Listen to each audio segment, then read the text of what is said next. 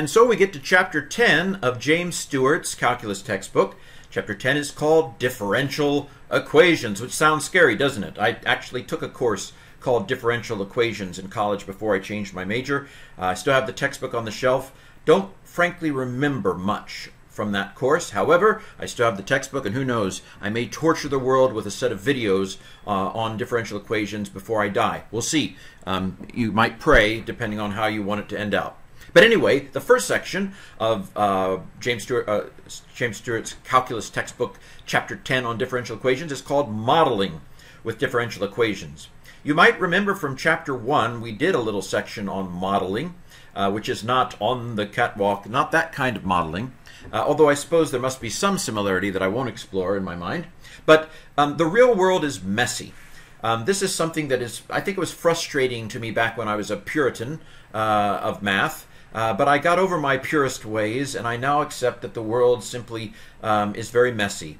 And therefore we can often not have an exact equation that gives us the exact amount. In fact, in quantum mechanics, it's all about statistical mechanics. You know, the probability of an average, rather than you can't even tell what the position and momentum of a specific particle is. It may not even exist, and that's the current consensus.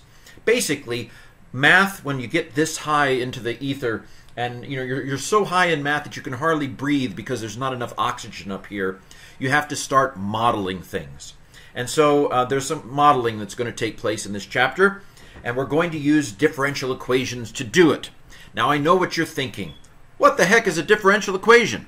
Well, a differential equation is an equation that has both a function and one or more of its derivatives in it. For example, f prime of x equals x plus f of x. This equation, see, it has an equal sign in it, has both a function and the derivative of the function in the same equation. Hold on for the ride of your life. Okay, so this is a differential equation. Now the problem with these are you often cannot solve them neatly. We have to model or approximate them. In fact, the general solutions to differential equations, they're often many and various. I'm not at all looking forward to the next section in this chapter. I'm going to have to draw a lot of little arrows and things probably. Slope fields is going to be the next video in this chapter because there are so many possible solutions to certain differential equations. And so that's very annoying. And so computers are very helpful with these sorts of things. But we're going to use differential equations to try to model certain kinds of situations. So what is the solution to a differential equation? A solution is when y equals f of x and its appropriate derivatives can be substituted into the equation and it works. Okay, so let's go ahead and see what we're talking about here a little bit more specifically. So one of the examples in this section is population growth. Not a subject of particular interest to me yet. I don't know, maybe it'll grow on me. Ha ha ha, population growth. Anyway, never mind, it's not important. So let's say that the rate of growth of a population is directly proportional to the size of the population. In other words, the more people you have, the faster the population grows. This makes a certain amount of sense. I mean, I had two parents, and they all had two parents, and they all had two parents. So it seems like if you go back a certain number of generations, we're exponentially growing. And that the more people you have, the more people are coming in the hospital, so to speak. Now, this is not an exact thing, right? This is we're modeling this because there are other factors, plague, you know, for example. But we're looking basically for a situation that's not a perfect exact kind of thing, but that in general the change of population with respect to time, dp time, is roughly proportional to the amount of population you have. And so when we have this kind of situation, all we have to do is stick in a little constant of proportionality, and ding, we have an equation. Again, this is not a perfect equation, but it kind of fits in general. So this is a differential equation. Why is it a differential equation? It's a differential equation because we have a function and we have a derivative of a function, and so it's a differential equation. Okay, so now what kind of I mean, that's all fine and good, but what kind of specific equation might model this situation? So we're looking for a function whose derivative is a constant times itself. Well, how about an exponential function? As it turns out, in the 4th section of this chapter, we're going to find out that that's the only kind of function that can model this kind of a situation. So let's go ahead and try out this as a possible general solution to this kind of situation. So the function of population per time, the amount of population as a function of time, equals some constant of proportionality, capital C, times E, that's 2.718281828. It's a funny number that's important in math, to the KT, where T is time and K is a constant, in relation to it. Okay, so let's see if this works. So what is the derivative of this? What is P prime of T? Well, the derivative of this, this is a constant, so it comes out. And then to find the derivative of this, it's going to be the K. K is going to come out times E to KT. So if I rearrange this a little bit, switch things out, I bring the K out and the C in, then I have that the derivative of the population in relation to time equals a constant times, it's the same thing. In other words, it equals this. Ding! We've come up with a model that works, because with this formula, the derivative as a function of time equals a constant times the original function. And that is, of course, a differential equation, because we have two different levels, as it were. We have the original P of t, and we have the derivative of it, P prime of t.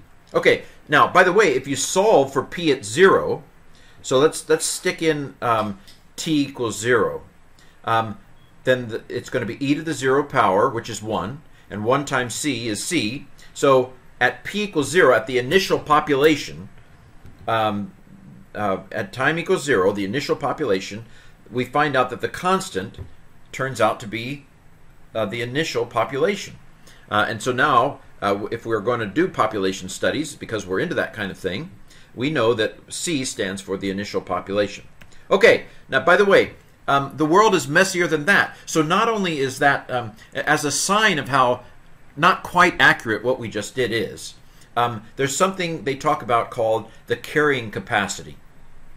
There's usually a point where population growth levels off.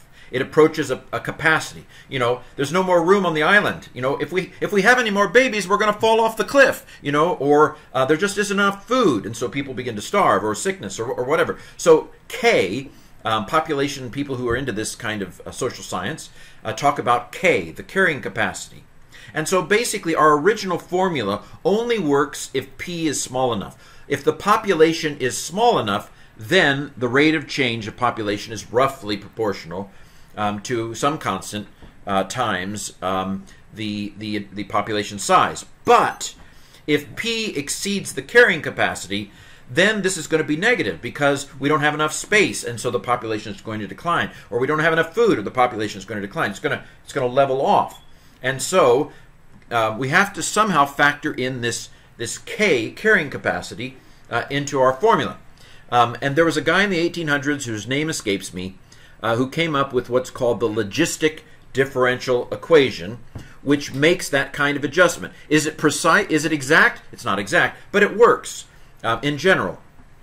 And so you can see that this part of it is exactly what we had before, that the rate of change of the population is equal to some constant of proportionality times the size of the population. But this factor is now entered in, where K is the carrying capacity. So we can see that there are two equilibrium solutions. What I mean by that is there are two solutions to this where the rate of change of the population is 0.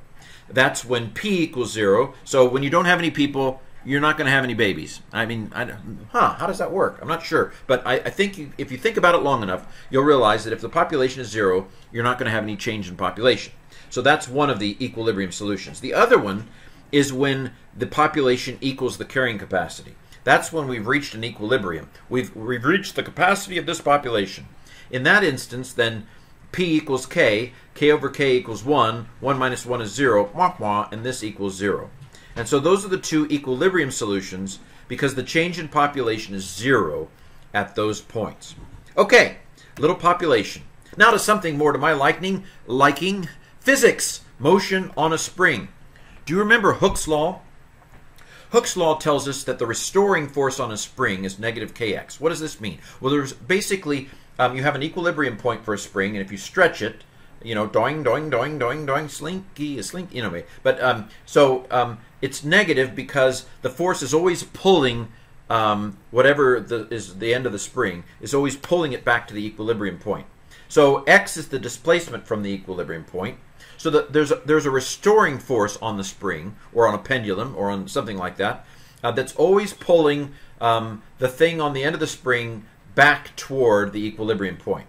And so basically we have a constant of proportionality k, and we've got an equation, F equals negative kx, right? The restoring force pulling it back to equilibrium equals negative constant times the amount of displacement. Now, here's an interesting thing. You remember Newton's second law, which says that force equals ma, and so ma, the mass on the end of the spring, and its acceleration must be equal to negative kx. Hold that thought. What is A? A is acceleration. And we know from our math and our physics that acceleration is the second derivative of displacement. So displacement is x. The derivative of displacement per time, is velocity. That's the first derivative. And then the second derivative is velocity, change in velocity per time, which is acceleration. So we can now cook something here. We've got the ingredients. Let's do some cooking. So ma equals negative kx, right? The restoring force equals mass times acceleration, and acceleration is the second derivative of x. This is what's called, for the first time ever, a second order differential equation, because we have a function x, and then we have the second derivative of the function, d2x dt squared. Okay, I guess that's how you say that. I don't remember. I used to know, but I'm going to say it that way until someone corrects me. So this is a differential equation. Now, if we were in a physics course, we would go on and say, how can we model this? In fact, I'm sure the book does it somewhere. But what is a basically we're looking for some kind of a function that would model the second derivative of that function being proportional to the negative of the original function. Well, sine and cosine do that. Because with sines and cosines, the second derivative is proportional to x, but with the opposite sign. And so what we're getting into is something in physics called simple harmonic motion. It strikes fear into my heart, but I think I'm beginning to understand it. And it is basically based on this modeling. I think, when I first encountered simple harmonic motion formulas, I was really puzzled by it. This is helping me. It's a model. Basically, we're looking for a kind of equation that fits a particular situation so we can model it. It's not a matter of necessarily strict proof for someone like me, although I'm sure the mathematicians can prove it. But it's more of a matter of modeling a situation. Final slide, and then you'll be done with me. So initial conditions. As I said, there are often many general solutions to a differential equation, a family of possible solutions, as we'll see when we get to the slope field video that is the next in this chapter. But often, maybe usually, we want a more specific solution to a differential equation, one that satisfies some additional requirement. So yes, there are lots of these possible answers, but I want the answer that goes through the origin 0, 0, that kind of additional requirement. And a lot of the problems you'll have in the exercises have to do with joining a differential equation to a specific kind of a situation like that. Where the solution to the differential equation that has slope 5 at this point, those kinds of things. Now, a key example of an additional requirement is when you're looking for the initial condition. Let's say you're doing some physical situation like population growth or something like that, or the motion of something, and you want to know the initial condition, where y of t sub aught equals y sub aught. Aught is a fancy name for 0, t sub 0, y sub 0, however you want to say it. But we want to know the initial condition of it, and sometimes that helps lock a differential equation out of many possible solutions to, ding, the one solution that works in this particular case. So that's a key kind of situation where you're solving for the initial condition, or you're given the initial condition as an additional factor into your problem. This sort of a problem is called an initial value problem, when you're trying to find the initial value of something that is a differential equation. Whew, shoo, we made it. I've been sweating this whole video, but we made it. I don't think I've said anything wrong. And so, ding, we're ready to go with differential equations. I think I'm going to like them, although I'm still a little nervous, to be honest.